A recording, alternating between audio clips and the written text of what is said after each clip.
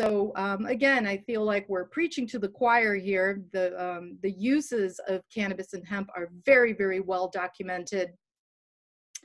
And especially here in the state of Oregon, we definitely have a high level of consciousness with that.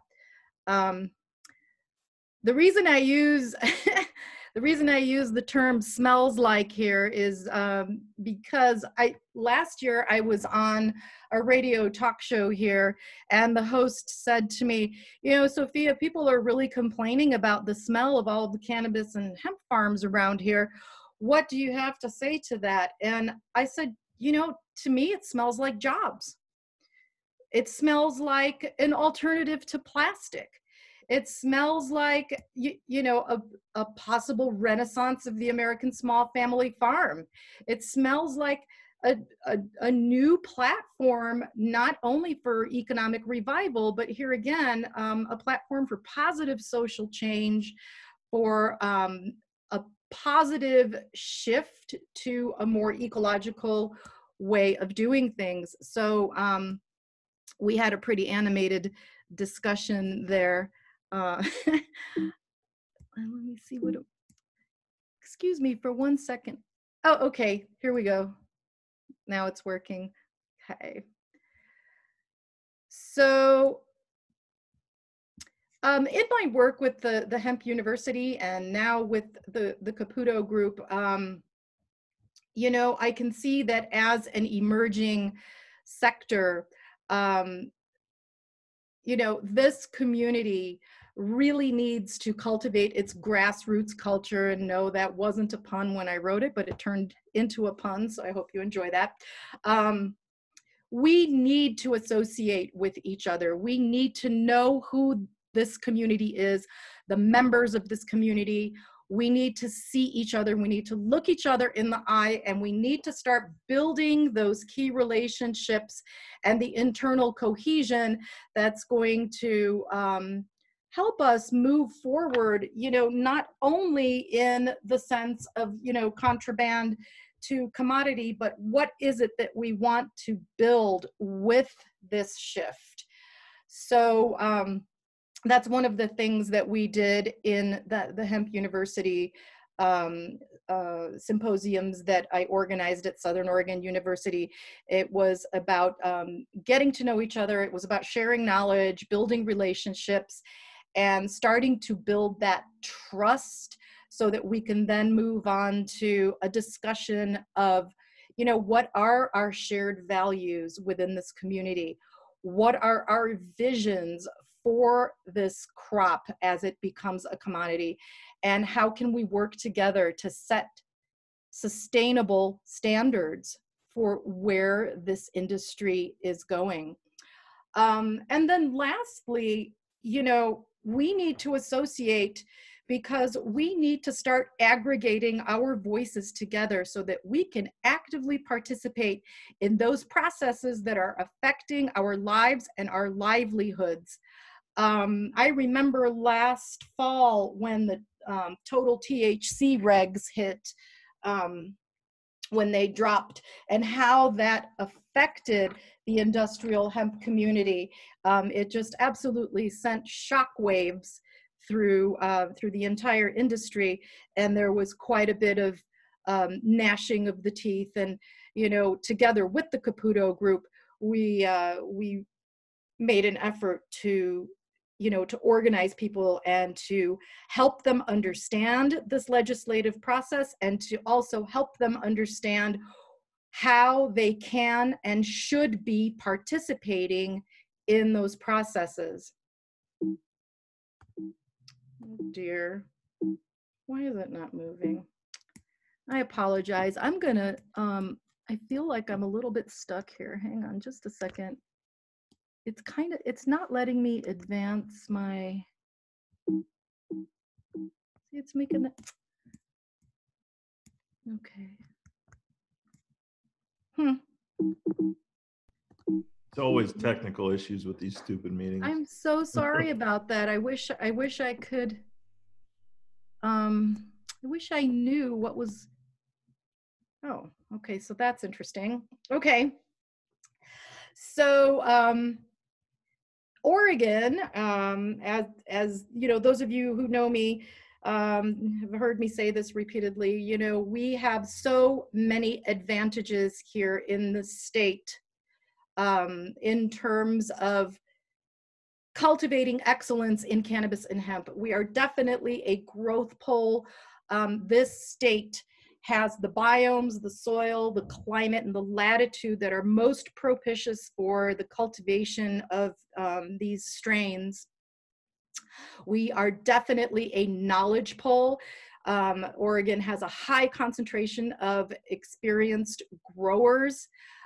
So there's a lot of expertise that is concentrated here. And truly, the world does look to Oregon as a knowledge center in terms of cannabis and hemp. And then, of course, we have universities like OSU with the Global Hemp Innovation Center that are coming online too, to be able to participate in this discussion of regional identity for this crop. And what do we mean by that? We mean that, you know, there is a big potential for the state of Oregon to become the Napa Valley of cannabis and hemp, not unlike how Napa Valley, for example, teams up with UC Davis to be their knowledge pole for their fine craft wines. So Oregon has every advantage to be able to engender not only an economic revival with this crop, but also an ecological revival, and I truly believe a social revival as well. So let me see if I can, oh, wow, check it out. Okay, we're going. So some of the challenges that I've seen, and of course, you know, I'm really glad that we're having this discussion together and that Teressa has, you know, made this forum possible. Personally, I feel that reefer madness still prevails in the, you know, the attitudes of the legislation that I've seen coming forward regarding this crop. I did read through the interim final rules last year when they came out for industrial hemp because I'm fond of torturing myself. But you know, if you read through the legislation, it really doesn't sound like legislation that is interested in advancing a crop forward into the status of a commodity. It is more around law enforcement and paranoia about THC. And so I feel that, you know, we have candidates like Teressa that are more open-minded towards this crop, that we can start to have a more progressive attitude in the laws that are governing its cultivation, its use, its sale, and its role in society, because there still is a lot of stigma that is attached to it. And, you know, that comes with the cultural project of, you know, mainstreaming cannabis more.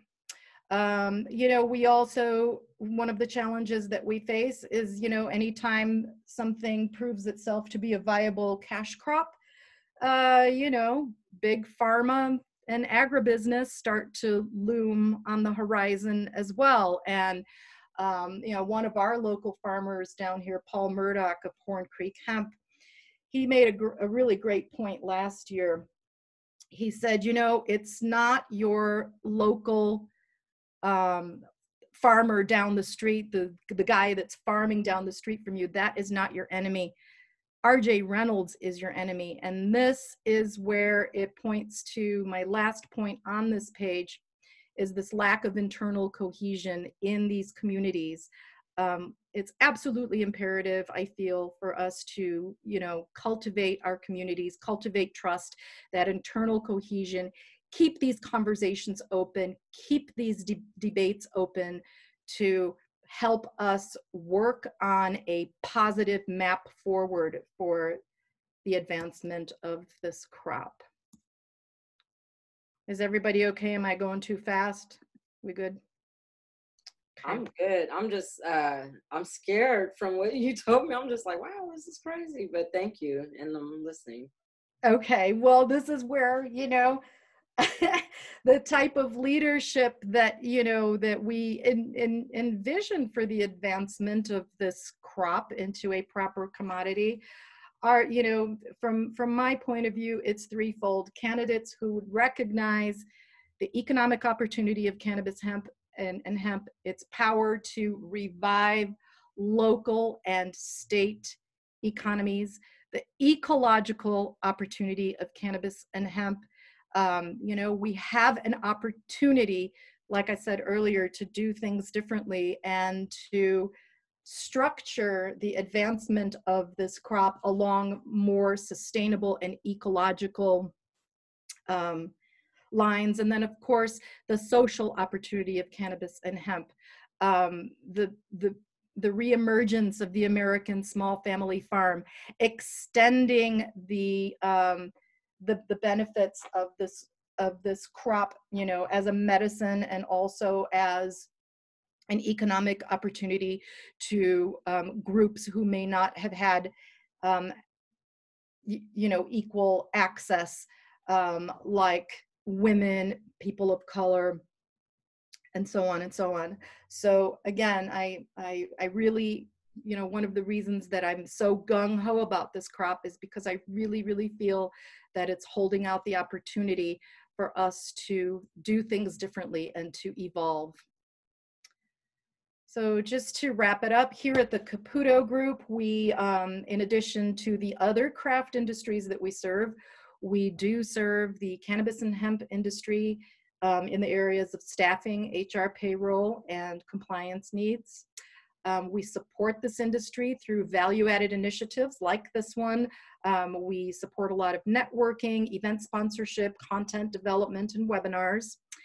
And next Thursday, April 23rd at noon, we will be hosting another webinar for employer responsibilities amid the COVID-19 pandemic, but with a special focus on cannabis and hemp industries.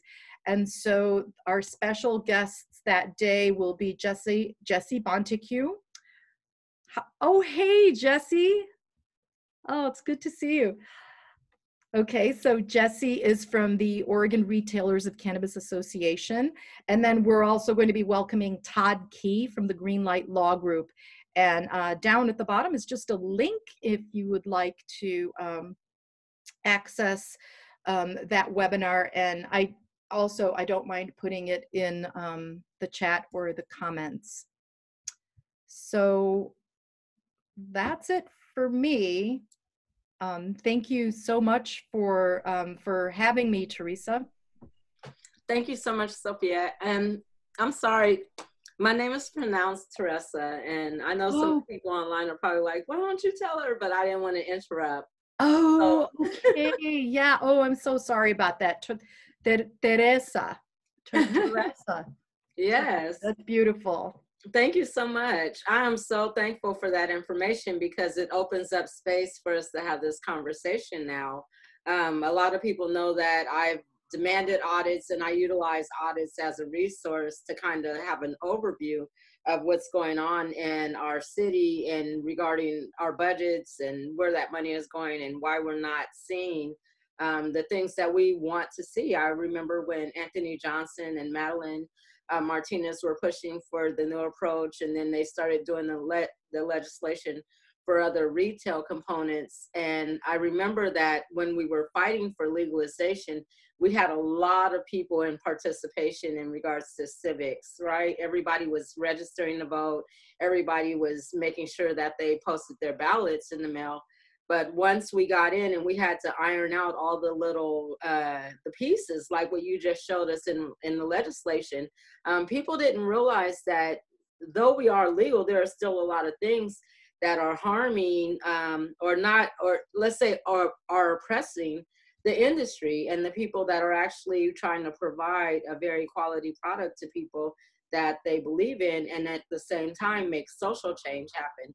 So your analysis of what's happening in the legislature and what that language looks like in regards to how law enforcement and the surveillance or the enforcement of law and order over people is, you know, we're learning that through this COVID-19, that we've always had an opportunity through political will to identify opportunities to house people and to get food to people and to deal with people in crisis. But it took a pandemic for us to make sure that those resources were available. And the fact that you have that information now, that means that on the front line, we can push the agendas that we know need to be in place. And the fact that we're an essential industry right now, that's very exciting, because we don't know.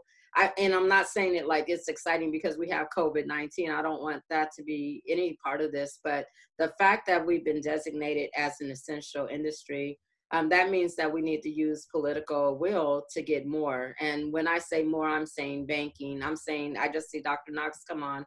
And when I saw her talk at Diversify Portland, she talked about social equity. But what really is that? How do we define that if everybody's not at the table? So right now, in my opinion, from now until November, these type of dialogues need to happen, and we need to utilize them as a source of communication, and we need to share them in whatever manner we can so that people are excited about registering to vote, and also maintaining a presence and engagement with the industry and where we're at. Because, you know, like, we're making this happen, and we need to document what that looks like. I see James smiling. And so thank you, everybody. We're here today because of my friend James Schwartz of Cascade High. And, and so I'm thankful that he decided to support me. He gave me his endorsement. He's going to give me his money. And he's also asked that we have an event, and we thought we were going to have this event at the commune and support that business and that industry of event and outreach, but we're not able to. So we're here virtually, which we get to record everything. And again, we get to share it with our networks and make sure that the key points are there. I'll have Doc do an edit for us. But James, thank you so much for supporting me. And I'm not supposed to be the host, but I'm, you know, I talk a lot. Thank you. Well, Teressa, I think that we're thankful for you, and we're all here because of you. And you know, I thank Jesse for bringing you over to Orca, that meeting. That was a great chance to meet you and hear a little bit about what you stood for and what you wanted to do. And, you know, I guess for me, in the industry, you know, I was really encouraged to see you embracing the industry and to also kind of bringing facts to light that I think a lot of us hadn't really thought about. Number one, really where that tax revenue is going. And it was really interesting to see, you know, that the largest majority, I'll say somewhere between about 75 to 90% of that cannabis tax revenue is going to quote unquote public safety and all of the different forms that are characterized by that. And, you know, as someone who's been in this city for 20 plus years, to know that I'm having to send my daughter to school with, you know, supplies that we have to purchase and books that we have to purchase and pencils and everything else for these kids to be able to be educated in our schools, you know, that was one of the things that was really frustrating for me. And then I guess, you know, we also see that, you know, there's construction all over the streets of Portland. I think that we should be doing some, you know, better work with those tax dollars, both in terms of our streets, but, you know, our public parks and our, you know, our bike paths and everything that makes this city so livable, and the reasons that we all want to be here. And it's frustrating to be in the industry, get taxed on an effective tax rate of, you know, somewhere close to 70%. I'm sure Jesse can really get into some of the numbers with us. And as soon as I'm done talking, I'm going to start bouncing some questions around to you guys, because you know, I think there's lots that we can do. But you know, when we start to talk about, you know, cannabis being an essential business, one of the things that I'm most frustrated by right now is we are an essential business. We're we're staying up and running. Thankfully, as a cultivator, I don't have a whole lot of interaction with the public other than, you know, when I'm having to go to stores to drop off, you know, shipments of product to stores so that they can get it on their shelves, and they're really the face meeting the consumer. But, you know, we're an essential business. We pay an effective tax rate of 70%. And yet none of that stimulus money that's coming from the federal government is going to go to us. And then, you know, I was just listening to OPB today. There was, I think they said like 9,000 businesses that applied for the $1.4 million that the state was going to allocate to small businesses. And they were gonna, you know, they were gonna give it out to about 200 companies. And, you know, I don't know if any of those include cannabis businesses, but it sure is interesting to be the bastardized stepchild of the federal government and even to some degree the states. I mean, I'm thankful that we are an essential business because we, you know, we've had to deal with enough in this industry that if we now had to close down for yet another issue, it would be really frustrating. But it's really disheartening to think that we pay so much in taxes and none of our businesses qualify for those sorts of small business loans. And like I said, potentially through the state, we could get something, but there's so many businesses that are equally as affected, if not more so than ours, that I understand. So yeah, I think that there's, with current COVID issue, we've got our own set of issues. I just think it's bringing to light a lot of those issues for the industry. I also am somewhat heartened that I think one of the other things that it brings to light is there's no problems getting product on shelves in dispensaries. And why is that? It's because it's a state market. It's businesses all within a state, within a solid geographic area. We don't have international distribution channels. Now, I'm sure some of us would like those as well, but, you know, I don't necessarily have to wait on something coming from China to be able to put my product out. And I think one of the things that the rest of the economy should be looking at is the fact that, wow, all these cannabis businesses were able to continue to operate because they're already more or less self-sufficient within their geographic locations. Now, that's not to say that if you're a processor who needs cartridges to get on the market, that you're not dealing with problems coming from China for something like that. But overall, the distribution of the market is there. You know, you've got your seed to sale within the state industry already. And so I think there's some things that the federal government can be looking at with that and understanding what is important in terms of when we move forward beyond this current crisis that we're in. How do we learn some lessons of some of the things that happen with COVID? But in general, I'm happy to be here for you, Teressa.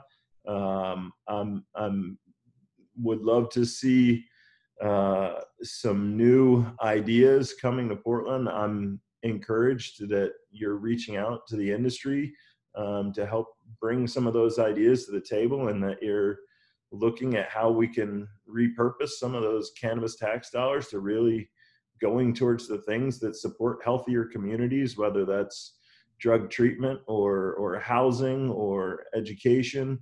And so I'm enthusiastic to support you. And for anybody that's on the call, and if we don't fill it with you guys, we'll put it out to everybody else. But, you know, I plan to sponsor the beer and wine for the mixer tonight. So I'm going to match up to $500 donation. So if any of you guys can cough up 25, I'll turn it into 50. And we can get some money in Teressa's pocket. I know that we're getting closer to the deadline now. And as a political candidate, Teressa, I can only imagine how this is a struggle for you, trying to get out and shake hands and not shake hands. And and knock on doors without knocking on doors. But, I know that you're repurposing your campaign the same way we're all looking at our own businesses and moving to virtual conferences and telephone banking and that kind of stuff. And I encourage, everybody that's on the call to try and do as much as we can. And hopefully we can all put some money in Teressa's coffers so that she can spend it on, some real heavy marketing, because the only way she's going to be really getting her name out there now is through social media and traditional media channels. And so I hope that we can give her some revenue to work with to make that happen. So with that, I'm happy to turn it over. I would like to hear Jesse jump in. I don't mean to skip over anybody else, but I think that he brings a lot of great policy stuff. And just from the emails that I see from Orca, they've been working hard with the state, and I'd be interested to hear what they're talking about.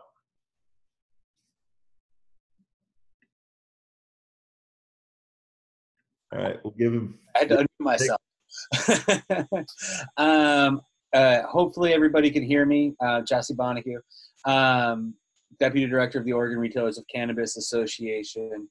And I think one of the, in talking to Teressa and James and other folks about this, it's just the civic engagement around cannabis is essential. Back in 2018, we ran a campaign with retailers just reminding cannabis consumers to register to vote. And I think we got into about 300 shops with posters reminding folks that, the voters of Oregon gave us legal cannabis. And without their continued support, it will get corrupted and ruined, and we still might have it, but it won't be what we want. So it's just really important for people to be engaged. And remember that the reason we're all here is because people voted. So within that, though, that's sort of my just little pitch of political engagement is awesome. Thank you for doing everything you can to encourage people and support people doing that. We have been, as the trade association, doing a lot of outreach and work with the governor's office and the OLCC and to legislator, and as well as in Congress. And the size of the problem that the state is facing, it's hard to kind of conceptualize. They're talking about they're losing billions of dollars just like everybody else. That being said, one of the things that's been, you try and find a little bit of a silver lining. This is hard for a lot of industries. We weren't closed down, so thank God, right? And so we were doing a little bit better than some, but the size of the problem is quite expansive, and it's also given us a real clear opportunity to educate folks about how we are so vulnerable. We're allowed to function right now. So far, we haven't suffered complete catastrophe as an industry, but the time to ask for aid is not after we suffer that catastrophe. It's to ask for it beforehand, or at least make sure we're able to apply and qualify just like every other legal business. And so that's been our message to these folks. And we've had the opportunity to educate some folks about, hey, we don't even have bankruptcy court. So if this goes really bad, it's a whole additional level of insanity for these folks. And I think one of the key things that, and so it's just, it's been great to hear back from people that they really are beginning to see the challenges and threats that the industry faces, and also truly understand how important it is to folks. I will say that our tax contributions to the state are very appreciated right now at a time when they're losing like $1.2 billion from the lottery fund. For us to be able to continue generating a large amount of taxes, I think last month it was $77 million in taxable revenue that the industry generated. Not taxes, Jesse, but we were able to be taxed. That was the revenue that was taxed. Jesse, do you think that now is a good time for us really to be trying to hammer some of these folks? Like, hey, look at the weight that we're pulling for you guys. Like, how do we? Yeah, everything with respect, but yes, and that's what we've been doing, and they've been getting it. And I've been told directly by people in the governor's office, yes, we understand the challenges and threats facing to the industry. And they wanted to be encouraging to a degree, but they also wanted to be honest. And so they said, it's like, but the size of the problem is even hard to explain to anybody. So please know that we do fully understand how vulnerable you are, and that we are going to do the best we can for the most number of people. But also at the time when I had that conversation, the state also doesn't even know how the federal dollars are going to work yet.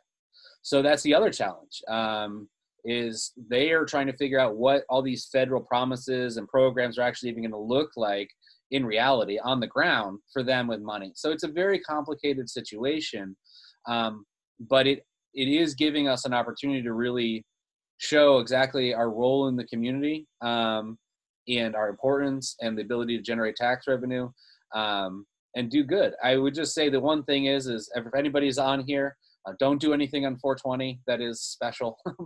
We need to be very careful about not getting bad images. But short of that, I think this is it's been a very interesting and challenging moment, but I have seen some very encouraging things from elected officials with them really beginning to understand it. I will also say, though, that there are people out there talking about shutting down the whole industry. There are organizations advocating against alcohol and against cannabis at this very moment. I have gotten pressure from elected officials. And so that's part of the other piece of the story is we cannot ever sleep. We're like the low-hanging fruit. We're an easy target. We all have to be united because we're stronger together. And we are still a target. We are a political target. We're an economic target. And so we have to we have to be ready to fight. It's just real blunt. Yeah. And I think that gets back to Sophia's presentation with, working together with our agencies. And so, I'd like to, I know Kim's on the conversation and you're here and Takara from Diversify. I think it's really important that we, at times like these really start to come together and work together as an industry whole, rather than, kind of our own self-interest on any particular piece. Absolutely. We're all we got. And that's what we heard from Sophia about what's happening in the legislature. I mean, that language, there's so much to look through and to read through. And the fact that she gave us such a concise informational, spreadsheet of it, that shows you that those barriers are intentional and that they're still happening, even though we came in with a social justice lens. And so saying that leads me to the importance of Diversify Portland and the fact that not only did I meet Dr. Knox at that event, but that she talked about social equity. So I wanted Takara to kind of talk to us about the importance of what she does. And that is a lot of what we've all talked about, which is bringing people together so that we do build political power, because I know that has to be intentional. It doesn't just happen. And especially in an industry that we've used for, whether it was medication or whether it was to, escape anxiety in the world, we never had political advantages, and we still don't, from what Sophia is saying, if we don't get engaged, if we're not engaged. And that has to be all of us, because I think that the power that the organizations that want to shut everything down, it comes from our lack of community. It comes from our lack of ability to build solidarity amongst the entire cannabis community and the hemp community. So we have to do better at doing that. And we have a frontliner on this as a speaker. And I would love, hey girl. Takara. Hi, I had to unmute it. Can you guys hear me okay? Okay, great. I don't know why I expected to hear everybody say yes back. Well, hi, you guys. So one, I just want to say, I want to thank everyone for coming on and being a part of this conversation. I think that making sure that our other allies in this industry are all on the same page. So having meetings like this are very important. I think to even maybe really have on a regular, just to make sure that we're all carrying out forward together with what needs to be done. COVID, I guess, is bringing things together in that way, because we all have our own meetings within our own groups, but bringing those different groups together and being allies toward us, you know, making sure that we're being strategic with our movements and legislative, and just kind of all being on the same page about who we're voting for, making sure that we're getting things pushed in the direction that's going to lead us to where we need to be in the city is really important. So great job, everybody, for being on here. So Diversify Portland, I do want to clarify some things too. So the event that happened on March 7th and 8th was the National Cannabis Diversity Awareness Convention. That is not a Diversify Portland event. Diversify Portland is more so like it's a homemade, a Portland movement towards business, towards helping our city be more diverse, and business, giving businesses an opportunity to show off their support for diversity. So I throw diversity events in the city, and I allow different businesses to be a part of those events as allies towards making sure that we are all being diverse in our hiring practices, in our customers. If we're having our own events that we're out there doing, if you are having trouble with having your events be diverse, people know they can come to me. I'll help them make sure that their events have a wide variety of people there, help people dig into those target markets that are maybe a little harder for them to reach and things of that nature.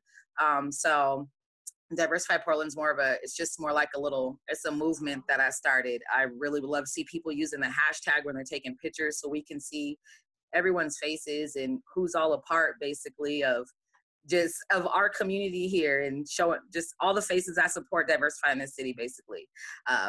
So, you know, that's what that is. And how it came about, I'm a part of the cannabis community. I have been since before it was legal, and I've just noticed that every time there's cannabis events, now, so it's getting a little better, but I was the only person of color there. I got tired of being the only Black person at parties, so I just started throwing my own parties, and figured, hey, now you come over to my space, it's going to be actually diverse, because I associate and I talk with everybody and I love everybody, and I don't pick who I invite as far as based on race or color. And I like to encourage my friends that do that kind of behavior to step outside of their social boxes and come to a Diversify Portland event so they can be able to mingle and expand their social circles in directions maybe where they hadn't before.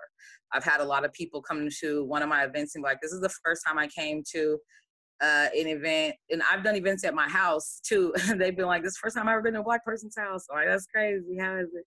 You know, you know, and it's just, it really helps expand things, honestly, and expanding people's perspective and expanding their social circles. They take that social growth within themselves and they take it back into their businesses as well. At least it's encouraged anyway. And we do discuss it to take that social growth back into your businesses. Take that back with your employees, encourage other people to grow. And, you know, and it's about putting your feet and your money where your mouth is. That's one thing that I definitely do encourage people to do, because I see a lot of, I learned a new word from a gentleman named Joe Leary, actually, called lip service, where people, they say one thing, but they do another.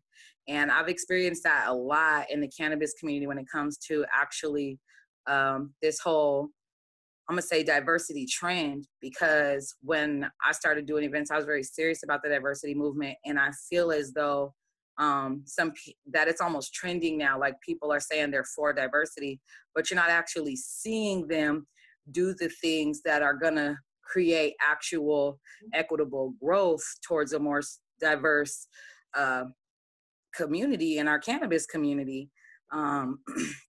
And, you know, there's, I feel like we should come up with, I would like to see a plan from our leaders, since we are talking to a candidate. I personally would like to see a plan where accountability is going to be a part of our equity plan.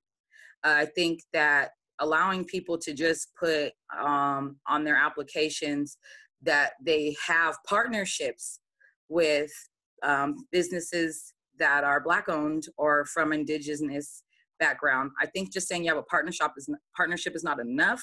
I like to see actual guaranteed hours, like when it comes to these bids, and money, grants going towards people. People are, I've noticed, still getting a lot of access to things just by saying they're associated with Black or Indigenous people with no actual accountability. And so personally, I'm a big on accountability. And I would like to see more accountability go into the industry, because right now I feel like I'm getting a lot of lip service. I feel like people can do better. I feel like while we're on this call here, I'd like to see us actually raise some funds to support Teressa. Instead of just talking about it, be about it. James, I definitely heard what you said about matching the 500. I have a match for that. I want to put in, you know what I'm saying? I don't have much money, but I'm broke. Y'all know that, but I got 100 on it. So on the match, I got 100 on the match right there. So I'm gonna put my money where my mouth is right now. You know what I'm saying? And just became 200. What you say now? Your 100 just became 200. All right. Yeah, you know what I'm saying? And I wanna keep that going. You know what I'm saying? And I hope that each little box clicks in and somebody, I don't care if y'all put up $10, $25. I hope that all of us that's on this call, you know what I'm saying, reaches in and taps into what's really needed. And also, I would like to see, I definitely would like to see the groups that are able to be of a financial support. I would like to see you guys stepping up into the Black and Indigenous community in the cannabis industry and being of a more support for them, whether it's you helping them raise the funds or putting up the dollars yourself. But I think that there's some awesome people on this call today that can be of a better service to the people of color that's in this industry. And I personally would like to see that, especially from the Caputo group. I would like to see that you guys step up and really help out a little more financially. You know, we could talk about it, but I want to see you guys be about it. I know a lot about your guys' group, so I'm gonna say that out loud because I just think we got to move toward a change where we're all really working together and not just jumping in where we look good, but really let's really put something forward. And we have a candidate here. We have a few awesome candidates right now, you guys. We got some awesome people that's ready to come in and make some great changes. But accountability is going to be the number one thing that's going to get shit done. So, you know, I'm glad that we got who we have here for this mayor candidate. And I'm really excited to see someone who knows about accountability and transparency and community growth and really bringing people together. And I think that you being in a seat like that is a huge loop for this state. They're not used to seeing women in power positions, let alone Black women. So I look forward to helping you. Thank you. With, we got to get those votes up and media, you know, getting your name out, like, you know, was mentioned earlier, really getting out, making sure everybody knows who you are is important. And I know that I talked with one of our main radio stations here, and I just want to say while we're on the line, you know, we talked about 500, but I think we need to raise $1,200 if we can while we're on this call, or get as close to it if possible. Even if we carry on and reach out to our networks after the call and just even, you know, maybe some promises to reach out to the network or something. But we need $1,200 to do a week run on the radio, and that can help. And that's on our main radio station here in Portland, or like with Z100 or something. It's $1,200 to do a radio run. And I'll say my treasurer, Denise Braxton, is on, and she's the one who does all of our compliance with the Secretary of State. So if that is exactly what that donation is for, she will make sure that we get that transaction on the record so that we can make it happen. Thank you, Takara. So that's what that is. I already looked into it. So that's a little deal or whatnot that I got worked out, but I can get that carried over into writing. So I can get that to whoever you need, but let's do this. Yes. To that, Takara, thank you for your comment. Absolutely. And we got Dr. Knox back. I just wanted to say just on so many points that the information that you just shared and everything, everywhere where you were coming from, 10 years ago in September of 2010, my nephew got killed in gun violence in downtown Portland. And we've never gotten a fair investigation. We still don't know who killed this kid. And there were over 200 people outside because it was a Saturday night, almost Sunday morning. And he was 19 years old, going to the whiskey bar right there on Cooch, all age event or whatever. I guess it wasn't the whiskey bar where he was going, but it's the same area. I think it was like the Barracuda or something at the time. But the fact that at the time when I was trying to work with the mayor and the health department and the city to kind of get an investigation into what was happening with the gun violence in our community, they kind of used marijuana as an issue of a problem, right? They were, you know, like everything that had to do with poverty or use of marijuana, or if you're skipping school or any of that, like that kind of determined that your life wasn't that valuable anyway, right? And so it became a problem for me because I said, wait, you know what?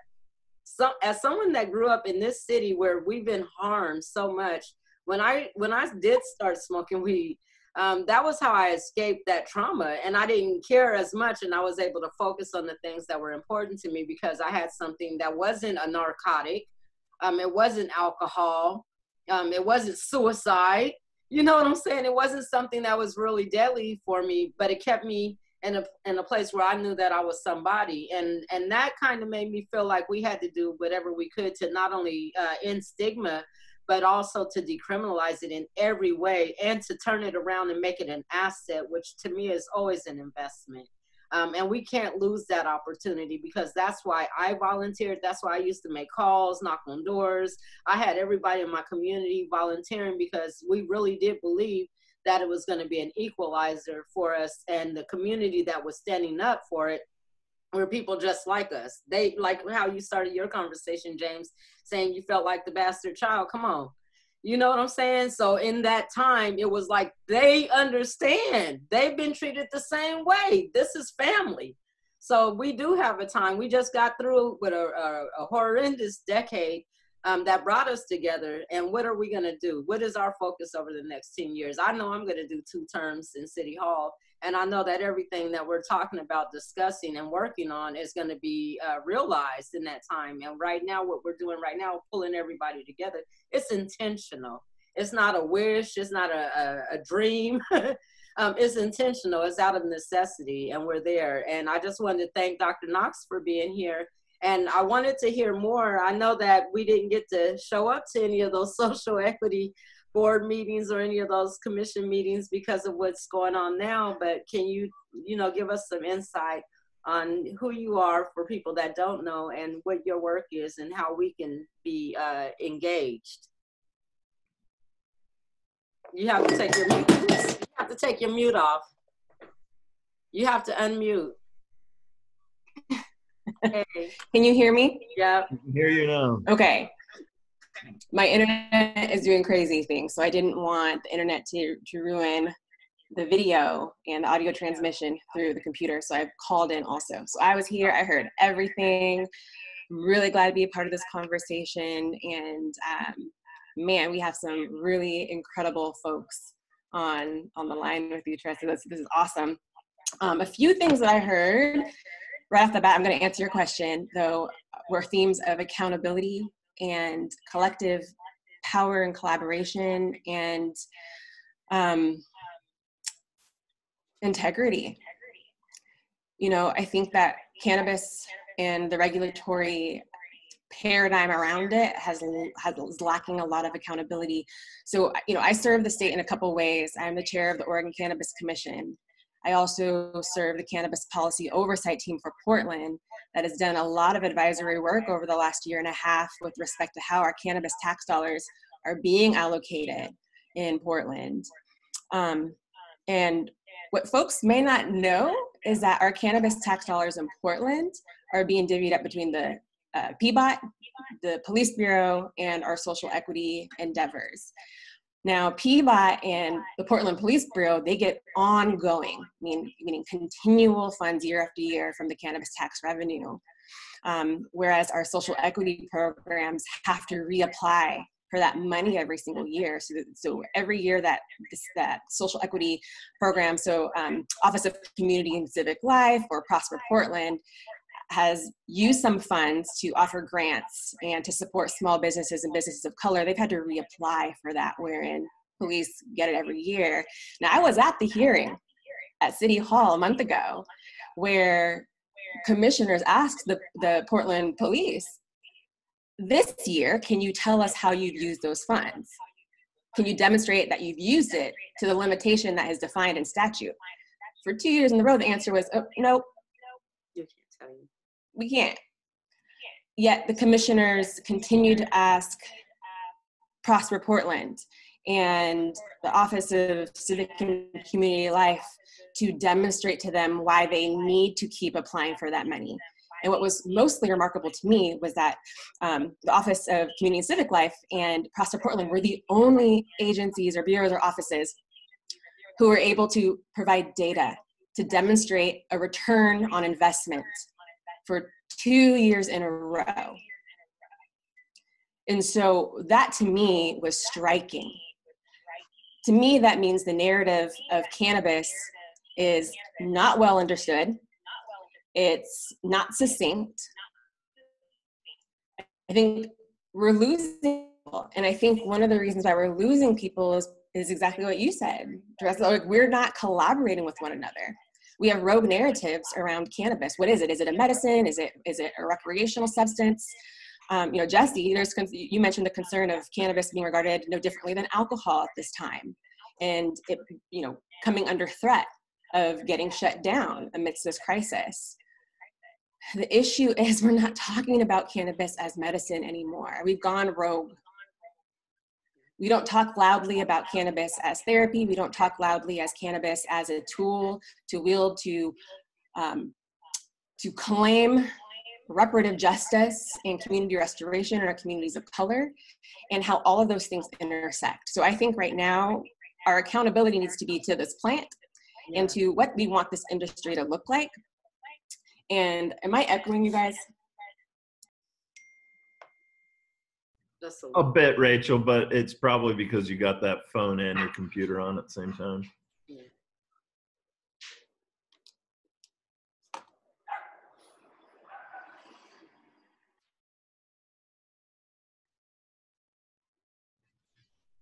Now we can't hear you.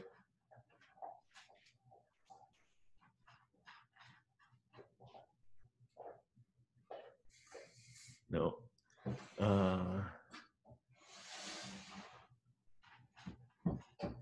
So I'm just going to jump in and say thank you to everybody who's already chipping in, and to Cara to make sure you understood. Yeah. Can you guys hear me now? Oh, Yeah. go for it. Hello. Yeah, we hear you. Okay. So my point is that right now we want cannabis to be regarded as essential business. Why? Because cannabis provides health and healing for people. I think our government in Oregon has been very careful not to use the term essential. It just hasn't been told to shut down, whereas other states have gone so far as to call it essential, but for a health and wellness purpose. So I think right now we have the opportunity, somebody said opportunity, to really shift the narrative around cannabis. How can we use cannabis, its legalization, its taxation, and the 50,000 plus industrial uses to write the narrative that we want around cannabis? Do we want to regard it as a wellness substance, at the least, as a medical substance at the most? Well, then both industry and patients and the BIPOC communities all need to rally around that narrative and start demanding that we use our tax revenue, that we start researching this product, et cetera, for the health and well-being of the people who are buying and selling it.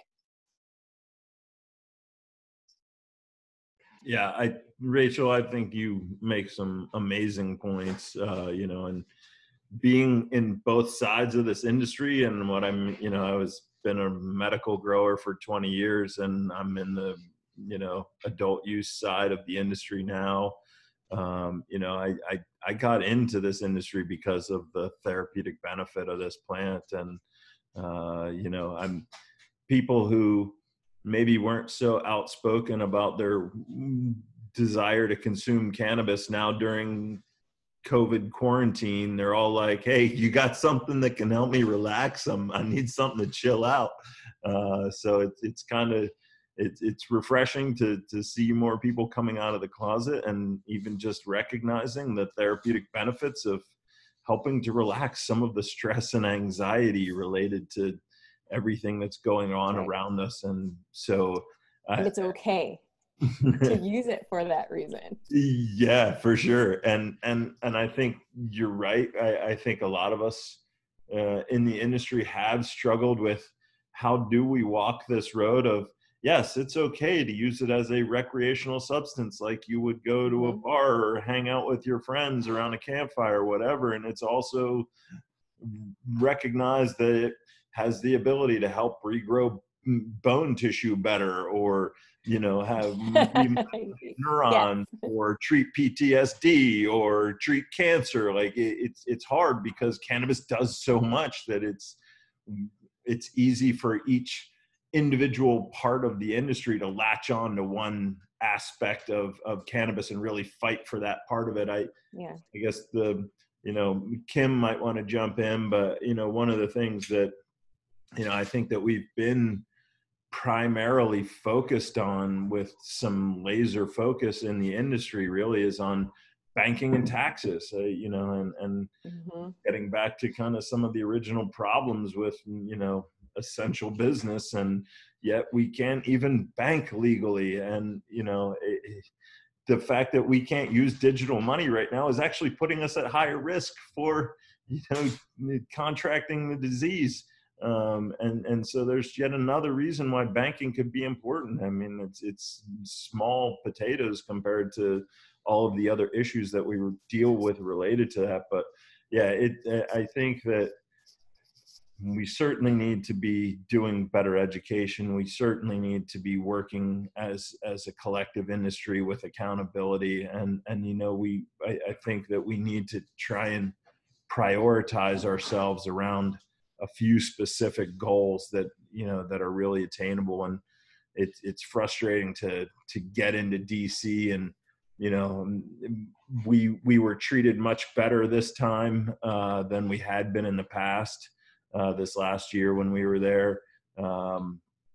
But I would like to see us be able to collectively come together around a couple of key aspects to really hold people accountable and move a few key pieces of legislation that I think would be overall really helpful to the industry. At the same time, I'm somewhat concerned once there's full-on banking, those big agribusinesses and those big pharma businesses that have been somewhat, I'll say, on the sidelines, but really they're working through their own darker channels right now. They're not so in the open about it, but I do have some concerns that once banking's here, that the gloves are going to come off of those big businesses. And if we're not prepared for that, we certainly need to start getting there now.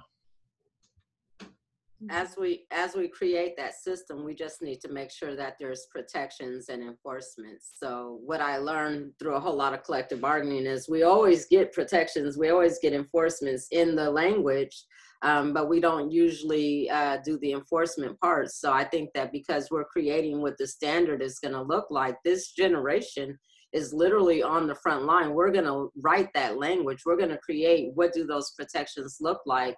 What do those opportunities for enforcement of safety and providing that those business owners are not overrun by those people that have millions of dollars and sitting back on the side just waiting to capitalize off of your effort. We get to build that language because they're not going to do it for us. Yeah. And we just have to, that's why it's so important to not only, when you win a legislative win like we did, like making this legal, when we did that, there should never be any question about our ability to have political power and influence. Like, we have that. And I'm just so blown away that the industry seems to still have to jump through hoops to get people that have that political opportunity to support us, to sponsor us, to back us, and to do it openly. I saw last term when, we had the voters, the last ballots that came out, people were still waffling about how they felt about the industry, and look where we are right now. And so, not to say again that coronavirus is a silver lining, but the fact that it's happening and we are still operational, we are sustainable, we are accessible to our community, utilize that opportunity to become politically strong. And then we'll connect with people like Jesse and people like Dr. Knox, and let's build that language so that there is a healthy focus on how it's being grounded into our policy, because we need to be the overseers of that. Like, please, if we're not, then it's not going to happen, period. I used to work for capitalists. Like, come on, I worked at Bank of America. I know what this looks like in the real world, and it's an opportunity for us to just rob y'all. So let's not let that happen. Let's make sure that how we see things happening in the future makes sense, because we're looking at being protected and making sure that we're beelining investments in education, infrastructure, public safety. When you're putting so much money into those other integral parts of life in society, then guess what? If they do come through and they try to do this big buyout, they're the investors in making our society healthier, and we'll probably just make money off of our residuals, because they'll have to pay us to get in the game. Like, hang out, you know? I love what you just said, because I've been trying to tell people for the last 2 years as the chair of this Oregon Cannabis Commission that we are only going to write the narrative if we collaborate.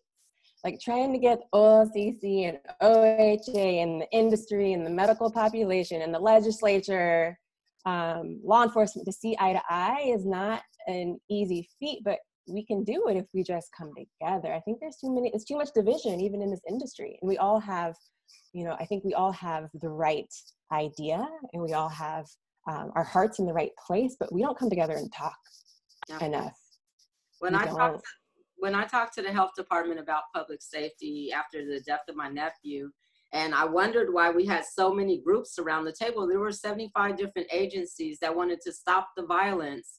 And when I said, well, what are you doing to engage with communities on stopping the violence? They were like, well, our job is not to raise the kids or to support the families. Our job is to put criminals in jail. And I was like, well, why do you have everybody here? Like, they had the education system, they had TriMet, they had the health department, they had the parks department, they had, like every industry in the city that you would think would be investing in the equity and the outcomes.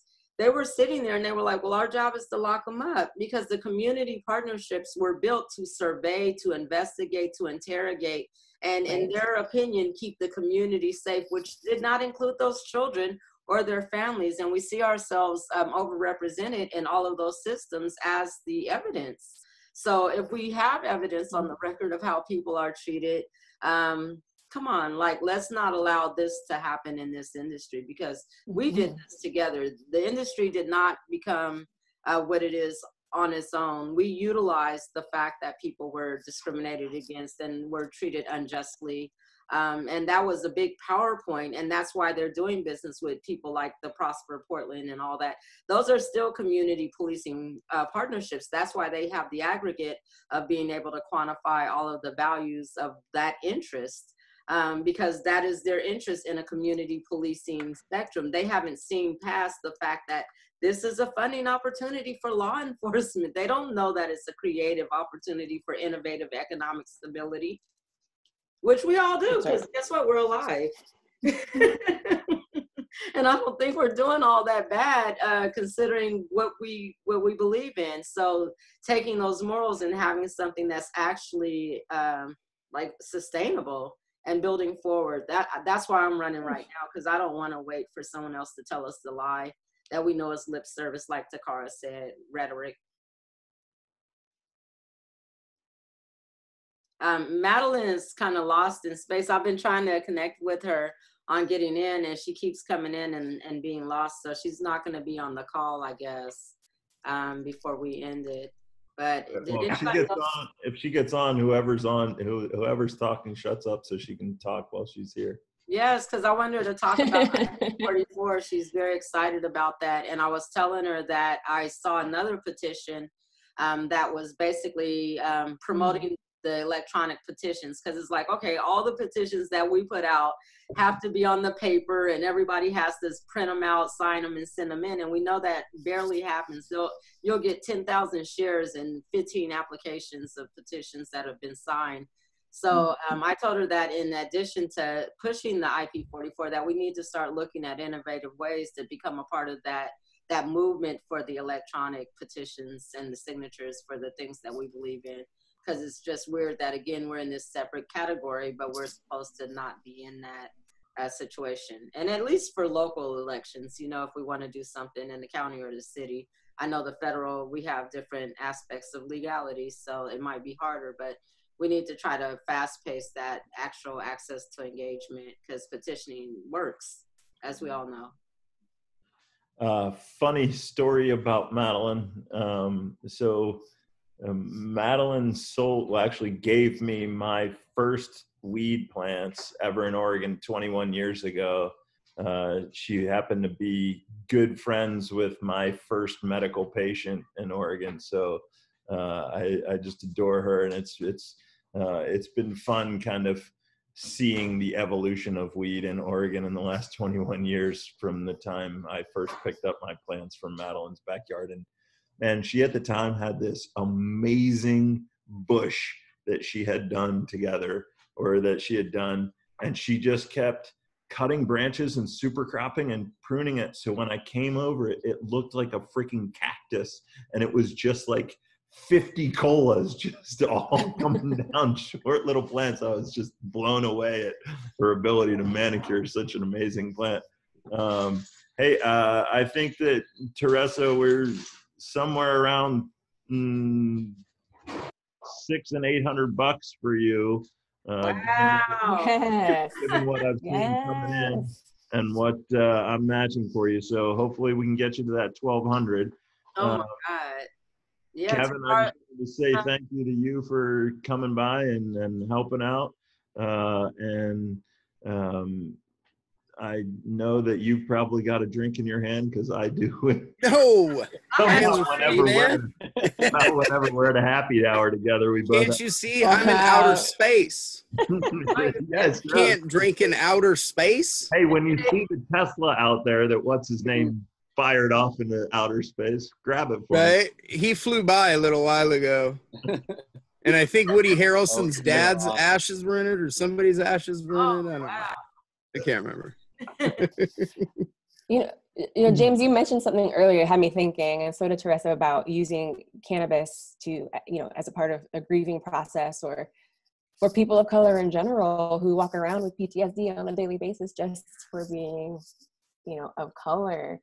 I think it's really interesting to note that over 1 million Oregonians would otherwise qualify to be a medical patient, right? 1 million Oregonians at least carry a qualifying condition to use cannabis as medicine. But an overwhelming majority of these people don't know that they can do that, don't know that they should do that, because of our, the rogue narrative that I like talking about so much. But as a tool for social equity, we don't always talk about the health of our communities of color, right? How strong the stigma is in communities of color because of disproportionate policing. I mean, I've had people tell me there's no way in the world I'm going to go to an adult retail shop, because I prefer to go to my plug on the corner. I trust them. I know them. I have a relationship with them. So I really hope in this crisis, again, talking about cannabis as an essential business, we can start talking about it as essential because it serves high priority need areas in our communities of color. It serves high priority need areas for our patients. And it serves a high priority need area for just raising money in general. Like, I know why it's an essential business because of the tax revenue. Like, I do not think our government would shut down cannabis for that reason alone. But I think where you get your leverage. That's why you have political leverage. That's why you don't have to wait in line. That's right. And so I just want industry to understand how to wield that leverage now, right? It's our turn to take over the reins and control the narrative and tell everyone just how we're going to come together and start talking about cannabis, raising money around cannabis, disseminating that money from cannabis to do good things in the community. And that's, I mean, I read that in your statements, you know, on your positions around cannabis. And I can't tell you how much I appreciate that. You know, as a medical doctor, I care about the total wellness of a person, not just their medical condition. Like, I care about your environment that you have to go home to that contributes to your either disease or your health. I care about your social networks. I care about how much money you got in your pocket, because all of those things determine how healthy an individual is. And, you know, when I know that we can eat cannabis, we can wear cannabis, cannabis can clean our air, water, and soil, cannabis can make us money, then that's what excites me. So how can we all come together and figure this out? Absolutely. Well, I have an answer for that. I think that cannabis can help us elect a mayor. And that was one of my plans before COVID-19 happened. I mean, literally for the last 10 years, my relationship with cannabis and my relationship with politics was something that I felt like I could count on, because I was like, this industry has had my back personally, politically, emotionally, just for so many reasons on so many different levels that I knew. And I've been shown every time. I ran for office before for Multnomah County Commissioner because I wanted to work in the health department, because I saw all the trauma, and I was like, wow, if I could help build people out of trauma through being an inspired leader, a self-servant, a community servant that was helping them, then that would put them into an inspired and encouraged position to be more active and engaged. And then in the 4 years after I didn't win that, I just started a nonprofit, and my nonprofit was named the best nonprofit in the city of Portland for human rights, social justice, really political engagement and everything else. So I didn't get the seat, but I still built up an industry and an organization that was able to serve the needs of tens of thousands of people by providing that type of platform and those type of resources. But I'm tired. I'm so tired. I don't get paid. My staff doesn't get paid. Our community could do so much better, because the only thing that's between us and opportunities for moving Portland forward and utilizing cannabis as the investment. And I say investment tool because we're literally growing money. We're literally growing it. So the fact that we still have children here, that we lead the nation with the hungriest children, the most houseless children, unhoused children. We lead the nation in suicide. My godson killed himself right after my nephew got killed. We lead the kids. I mean, our children don't even graduate from high school. And it's getting worse, and it's going to get worse with COVID-19. If you don't have leaders with that type of experience, they're going to always hurt our investment. They're going to always undermine the values of the people that they serve. And I'm tired of it. And the people that know me know that I'm a servant. I don't have ego in this. I don't wish to want to work any harder, but I think that that position gives me an opportunity not to work harder, but to work smarter, because we have more resources. The city literally runs itself. You just need a healthy component, which is a courageous leader with, you know, valuable relationships and that necessity of engagement. We're bringing with us the entire city of Portland, mostly youth, aging community, our disability community, our activist community, our labor community. I mean, everybody that feels like they've had to struggle to have their voices heard knows that there's not going to be resistance in the city hall that I'm the administrator of, because I've already built a discourse with community. And one of the most boldest assets that I have is solidarity with people. I am not afraid of people. I love to hear from people. I take value in what people tell me, because guess what? I like to understand so that I can do good at figuring it out. I'm built on solving problems. Like I said, I used to work for an accountant, and one of the reasons that we were in industry was because people had problems in their finance and in their business. I love making things better. I was born and raised in Portland. It could be better. I want to put on the record that this industry can do it. Right now, we have the benefit of all of our shops still being open. And so what I'm hoping is that we can get Doc. It's not Corona, y'all. So we can get Doc to maybe edit this video. And I know there's a lot of displays at some of the spaces. I know people can't go there, but maybe we can shoot it out to some of our networks. Maybe we can all let everybody in our networks know that the last day to register to vote is April 28th. Ballots will be mailed out later on after that, and so people will have them in their hand. I recommend voting early. I'm always asking people to vote early, because what that does is it puts you in a position to quantify your power. You get to say, this many people have already turned in their ballots. Let me check in with my networks to make sure that they're part of that number. In the primaries, people usually don't have a big voter turnout, so that you'll see numbers, you know, coming in on the 19th of May, which is the last day that people can actually cast their ballot. In Portland, we vote from home. This year, we get postage paid voting, so nobody has to even leave the house. So I started a campaign called Vote From Home, which isn't hard. I just did a Canva thing and threw Vote From Home on 4 little logo words. But my thing is, please, no, just don't only donate, get people to register to vote. Ask people to make sure that they use their right to vote, and let's stay engaged. Like Takara said, this should be usual and customary. It doesn't cost as much as traveling back and forth to Salem or going to all those meetings. We're at home. We called this meeting a couple of months ago. We didn't get to have that event, but we had to remind everybody in the last 24 to 36 hours that it was even happening. And we're here, and the information was fortifying. And the fact that we get to share it with so many people is very important. So thanks again. You can learn more information about my campaign at TeressaRaifordForMayor.com. We put out an extensive people's platform, but of course, a lot of people try to make it through the primaries, and then you get a whole lot more teeth in your platform because of the relationships that help you get through the primary. So help me get through May 19th so I can run against Ted in November. I'm hoping we don't have to. I think our industry is connected enough to where if we get the vote out, we will win. So let's try to win so that we can actually get to work, because I'm ready to work. I don't like talking about it. I want to get to it. Thank you. Thank you, everybody, for being on the call. Can I say something? Yes, please. I want to talk. This team of people that's on the phone right now, you guys are all like amazing. I'm just looking at all the names and everyone that's here. Like, everybody here is just super dope.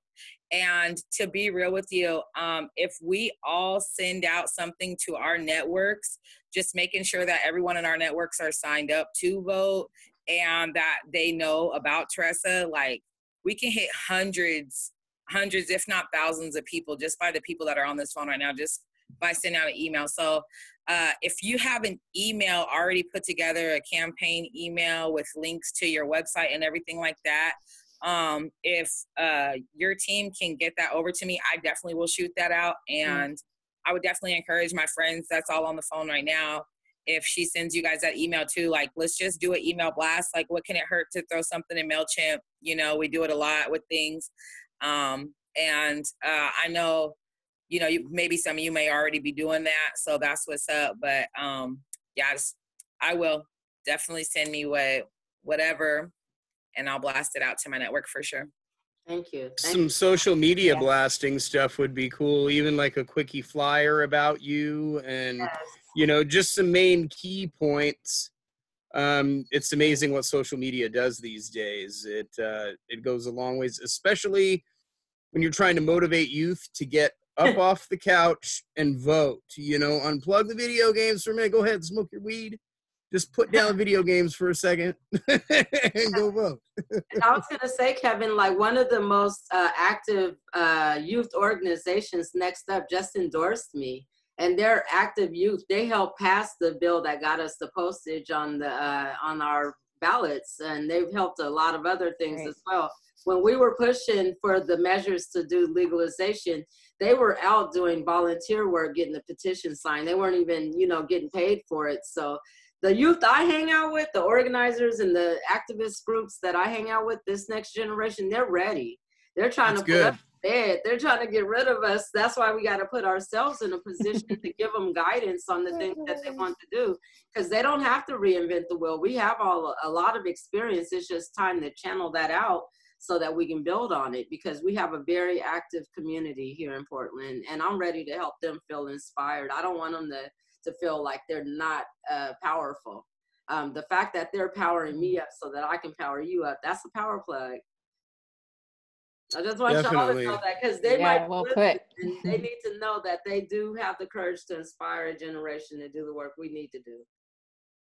Well, So- the cannabis community is, you know, I mean, it's really strongly interwoven. It's large. There's a lot of people involved in it, but it's a really small world when it comes down to it. Everybody seems to at least cross paths, and you know, we can really go a long ways just trying to spread the word. Like you said, just you know, get out there and email blast, do whatever we can. You know, small steps sometimes, you know, make some big jumps. So This is Jesse. I do want to just put a little bit of numbers in the back of your head. So my history is I come from a world of campaigns and campaign politics, and there was one of the more compelling things I ever saw is undecided voters. Something like 75% of undecided voters made up their mind of who they were going to vote for by talking to friends and family. Yeah. No mail. It wasn't mail. It wasn't TV ads. It was friends and family. Your voice matters, so use it. Yes. Mm. Yes. Yeah, for sure, Jesse. And, you know, three degrees of separation, like you said, Kevin. I may not know everybody in the industry, but I guarantee I know everybody in the industry from, you know, 3 degrees of separation. And Teressa, I'm not worried about you with COVID. That was a wet cough, not a dry cough. So you're okay. I just diagnosed you over our webinar. And, you know, That's what we do these days. Doctor's own. Takara brings up a great point. You know, this is a fundraiser, guys. I think, you know, from what I've seen, and I'm sure not everybody has chimed in here or, you know, let us know. But, you know, I think there's been about 300 to 400 donated, and I'm matching up to 5. Let's, you know, everybody can kick in another $50 or something. Let's get her at least that 1,000, preferably that 1,200 that it's going to take for a week's worth of campaign ads. And then the last piece I wanted to say is, you know, those action items. I think that it's really important that, you know, Ty kind of, at least with the 14, 15 people that are on the call here, that we all, you know, get some of those blast posts to be able to share over our social media networks, to get any of those email blasts, and you know, if there's, and then getting out there. And I'd say, you know, even if we can't get out and personally talk to people, like, make it a point. You're going to call 5 people and talk to them about Teressa. So, Teressa, thank you for everything you do, and I'll shut up now. Well, I was going to say that I'm on the same page with y'all. And I was supposed to be doing a May 19th event at Prism House for a watch party on election night. And so I contacted Sam yesterday and I said, hey, I know I'm not going to be there. I know you got the money, keep it. And what I need you to do is create some endorsement flyers for me for the people that are endorsing my campaign in the industry, so that we can have those along with the information about the campaign to put out there. And so if anybody that's interested in saying that they endorse me, send me their information. I'll get it over there to Samantha at Talkativity, and we'll have some graphics that'll make it easier. And you can share those graphics along with a link, and that way people in your community can see that, you know, hey, this is my person and they're affiliated with her branding, and there's a lot of information. And for now, just in case you might want to see it, I'm super long-winded because I do a lot of work. And like I said, I hang out with auditors because I want to know how things work. Go to my page, Teressa Raiford for Mayor.com. There's a ton of information on there.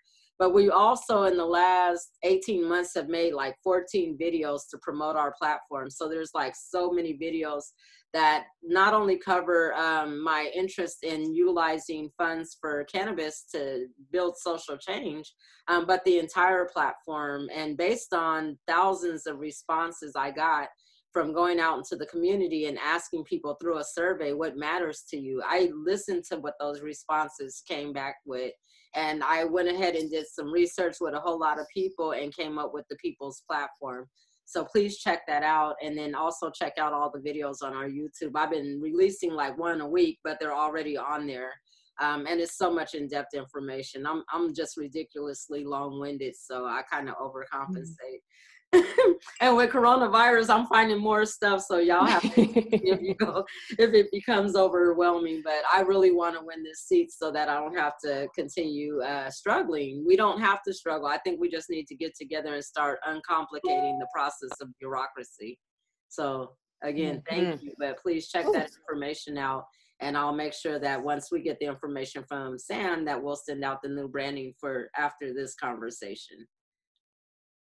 Yay. And I just got like a toketivity thing that says happy 420. Like literally as I was like, Sam, toketivity. So thank you. I think we did it, y'all. We did it. Anybody else want to match it? My $100 donation? I do want to offer myself for anyone who makes a video or other content for something like this or other informational. If you need interpreters or captioning services to make it accessible, especially right now with the whole world being stuck inside, technology being used more and more to disseminate info is not accessible. So if y'all need help making that happen on any of your ends, you can contact me directly. My email is in the chat. I just wanted to plant that seed for everyone here. I'd like to just say how energized I am by this whole conversation this evening, and I feel blessed and lucky to have been a part of it. Teressa, you are obviously a woman of great fiber, and even though I might not have money that I can donate right now, what I do have is a lot of energy, so please use me as you see fit. I'm so inspired by so many of the themes that came up this evening, the therapeutic elements of cannabis, the idea of us writing the story together, you know, and that really got me thinking, guys, because, you know, Prohibition was all about hijacking the narrative. And if they could change the course of something that quickly by hijacking the narrative, then by God, we can hijack the narrative back. And I'm very, very inspired by what I heard tonight. So thank you so much for having me along. Well, thank you for being here. Thank you for that information. It was I'm thankful. I love it. Oh, my pleasure. Keep me in the loop. Let me know how I can be useful to you.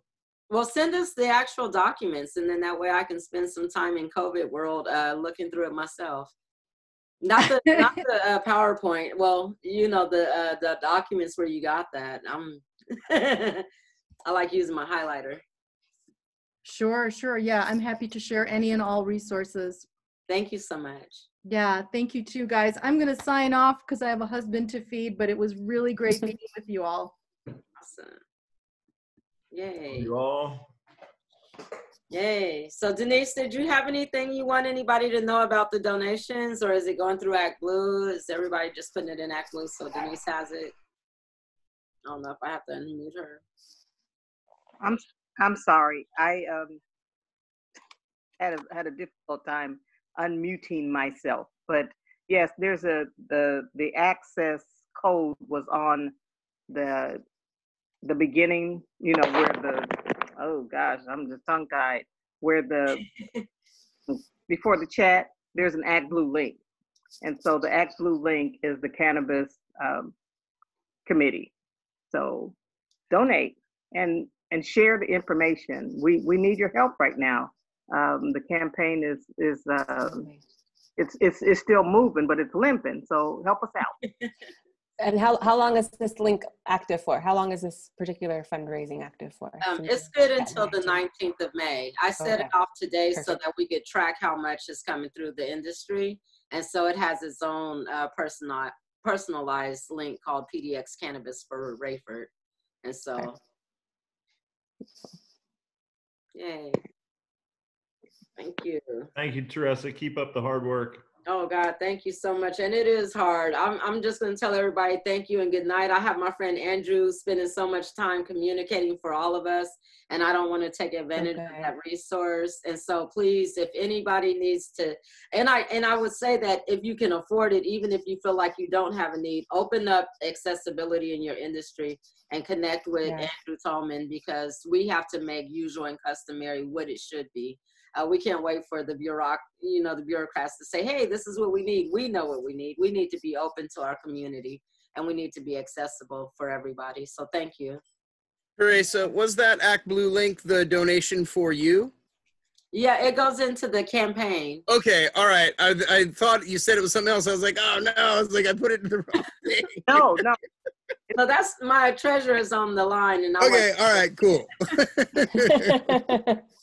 I'm sorry. All right, everybody. Good night. Yeah, Thank you good so night. much. It was great hearing everybody's opinions and everything. Thank you for everybody. Thank you, Kevin, Yeah. for being here. Have a great night, and everybody stay Teresa, safe. anything, Thank you, Dr. Knox. well, anything else we can do too, like virtually, videos, testimonies, stories. Yes, I have. I'm at a computer all day long in front of cameras. Absolutely. So. Well, I have my Timothy, who's on my campaign, that is one of the people that does the phone banking. Timothy, are you on? Yeah, Can you hear me? Yeah, so Timothy's been running phone banking, and so I'm going to send out a thing not only asking for endorsements, but also with information on what people can do to phone bank, because we have like probably what 900,000 or 90,000 or something, 5,000. Yeah. We got like a ridiculous amount of numbers to call. And so we're looking for people that have a little time, maybe an hour a week or something, to just make phone calls to let people know that we're running for office and that we would like your vote. There's a certain everything, so you just have to send it. Timothy, if you put the link to the forum in the chat, that'd be perfect too. Certainly, and it's pretty accessible. We have scripts already, so if you don't have to really think about it. It's really accessible. I think Jacinda did a really good job. That's our field organizer, and yeah, it's super accessible. So if anybody wants to participate, we just ask that you use like a Google Voice number, so you don't have to use your own number, and it isn't directly from your phone. It's just attached, and you could just use a phone number that has a 503 area code, and it's super accessible. So I will drop a link in the chat as well. Awesome. And so again, people that you know, if you have a newsletter, if you have a call list, if you want to promote any of this on social media, I'll have the video pretty soon. And we'll follow up in an email with all the information. And I just really appreciate everybody for being on the line. James, thank you. I love you so much. This is a virtual house party. We have until May 19th, and we can do more. So if anybody wants to host another one of these, I would be so down, because guess what? Hey, it's a party. We'll be together soon, y'all. Thank you. Thank you, Dr. Knox, for coming on. Oh, pleasure. Thanks for having me. Thank you. All right, y'all. Bye-bye. Bye, I want to see this through to the end, too. I want to see you there. Me too. Me too. It's going to happen. I'm feeling very thankful because, like I said, we have another forum event on KTU on Tuesday. And at all the forums, the response has been really positive for me, because I guess I'm telling the truth to people, and everybody else is acting like they're running out of time before they can answer a question. So I'm going to keep that up. I don't mind being truthful with the public, and hopefully that'll get us where we need to go, especially now with COVID-19. I think people want somebody that they feel like not only can they trust, but that they can rely on, and that's always been there. So I'm not going anywhere. I'm going to win. We'll get that seat. We'll put it on the record that Cannabis made it happen. I don't know how to do my thumb without this stuff messing up. Thank y'all. Good night.